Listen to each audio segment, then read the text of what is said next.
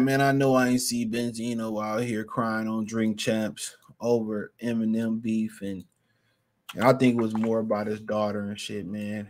For what I understand, allegedly his the mother of Corey LeRae, fine ass, by the way. I know a lot of y'all say they, y'all girls got to be too something to do something. Fuck all that. I like the thin chicks too, but um, but he broke down crying about the beef over Eminem. Now, my thing is this. This beef is deeper than what people know. Okay. It involves 50 Cent being in here because Benzino and on the source they rolled with Ja Rule and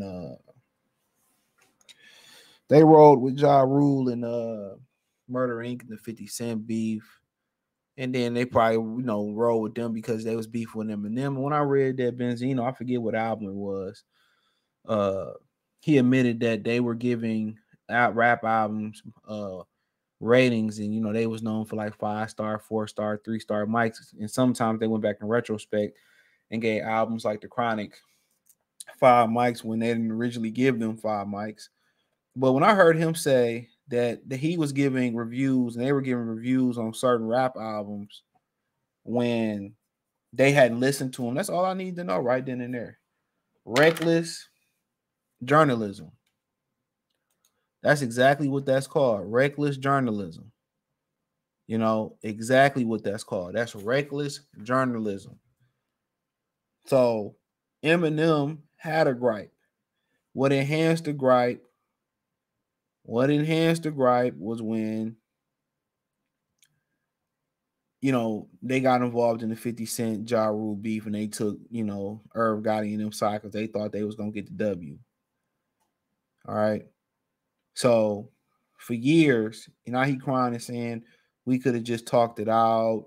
You had over 20 years to talk it out. Y'all never sat down and talked it out.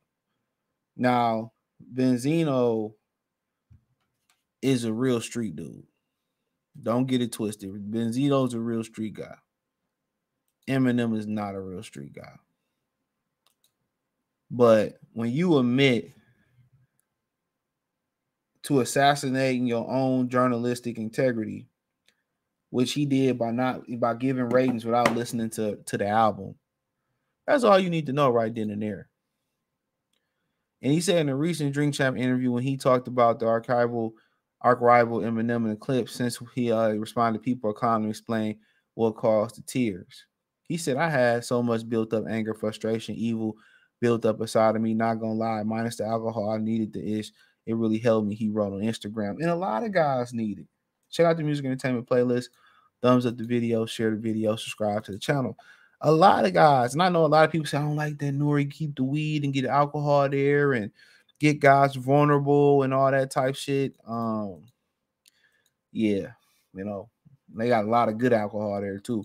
And when you're drinking good alcohol, the shit tastes good. And before you know it, you know what I'm saying? You crying your tears out. But he said he needed that release. He said he needed that release. And a lot of guys do. And I think, this is just my opinion, and some of y'all may disagree. I wish that we could open up to the women of our lives about, what we going through in a traumatic experience, because women do that shit to you out the blue. Women to do that shit to you out the blue. And people say, what do you mean? Like, I had women tell me about their experiences, that they, this happened to me out the blue. And yeah, I went through this and that. And you got to sit there and be an emotional fucking support animal. But don't nobody do that for men. And then, people say therapy, but you got to have the right therapist. And I met some of these female therapists, man, because I dated a few of them, right? And it seemed like it's a bunch of single black female therapists, right? And I ain't saying they all wrong. I know some cool ass ones that's cool as hell. And they got some bread too, you know what I'm saying? But it just seemed like a lot of black women are getting into that field. And they be having things on going on with them that they be needing to release as well too. But guys, you gotta let it out, man. I don't know, get you a dog, talk to the dog. I don't know what it is. We just hold shit in. I think if we just went on the lake, went on the water, went fishing by ourselves and just let it out. But I feel them, dog. I ain't sitting here laughing at that man because I done been through some shit, man. Pent it up for 20 some 30 years and it all came out as once, and I'm looked at as the bad guy. No, remember D-Ray opened up about how his mother friends they did something to him when he was younger, just to speak on code, speaking code, and niggas laughed at him, bro. It was women and men laughing at him. Dudes go through things, bro, and you wish you could open up to your wife or to your girlfriend, and they wouldn't weaponize that shit against you. You wish you honestly could, bro. You know, because I think he was dealing with a lot of things with his daughter, because he turned around and basically said he took care of his daughter, and the mama turned the daughter against him. Yup, he said the mama turned the daughter against him, and women can do that no matter if they crack kids, they wasn't there. Just that connection they got with the kids. This is why a lot of dudes just not choosing to be parents no more, because no matter how you play it, you seen as the evil one. I done had uh dudes I talked to that fall for their kids in foster care because you got to be a terrible woman. If you're a terrible woman, it's two things happen to you. You lose your kids to the system. That's damn near impossible. And then the second one, in my opinion, is if a dude break up with you, like y'all in a real relationship and a dude break up with you, you're a terrible woman. A lot of men don't walk away from women. Like, just say I'm done. They'd rather get caught cheating and make you walk away. But he was talking about that and how she turned in a mother can't turn the kids against you. And they don't care about what your side of the story was until they be getting mature enough and come ask.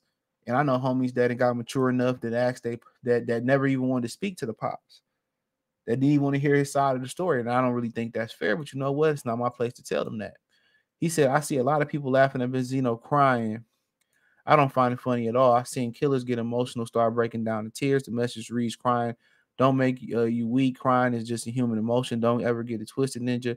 You will cry before your shit get pushed back. So I don't know who words was that. Let's see, because all this shit put up. So somebody said that. Zeno responds to the kind words, love you, bro. It was a random guy on Instagram. Yeah, sounds about right. He right. You will cry. I mean, my granddad was the toughest nigga in the world, bro.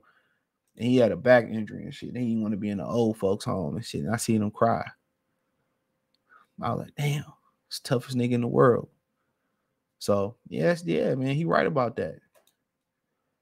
But I'm tired of seeing ninjas cry on camera, though. So many niggas crying and all this shit, man.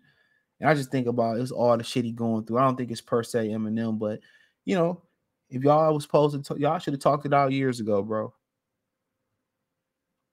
A lot of y'all got caught up in a lot of bullshit. I think it's just a mortal beef at this point. But that alcohol set the table. But I think everything happened for a reason. He needed to release it. I don't look at him as any less of a man, because I think all dudes need to release it. And if you got a good woman by your side, or you got good people in your corner, good counsel that lets you let out your frustrations and don't judge you for it, I mean, keep them people in your circle, bro. But hey, thumbs up the video, share the video, subscribe to the channel, check out the music entertainment playlist, hit the link tree, find me on Twitter, Instagram, Spotify, Anchor, Cash App, Venmo, PayPal, Apple Podcasts, Google Podcasts, the whole nine. Appreciate the love, support. Let me know what you think in the comment section. Peace.